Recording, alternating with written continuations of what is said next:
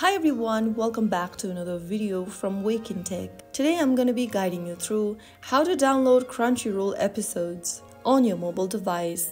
To download the Crunchyroll episodes on your mobile device, first of all, open up the Crunchyroll application and make sure to log into your account. In order to be able to download the episodes on your device, you'll need to go premium for Crunchyroll. Find the Go Premium button at the bottom of the screen if you haven't already and tap on it.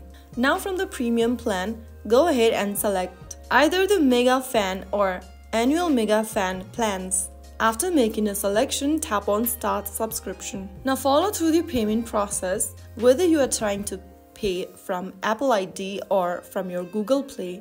Select a payment method, and once you are done subscribing to the premium, you will then be able to download the anime series and view it offline.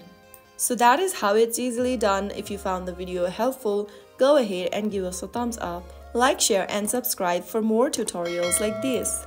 I'll be back in the next video. Goodbye till then.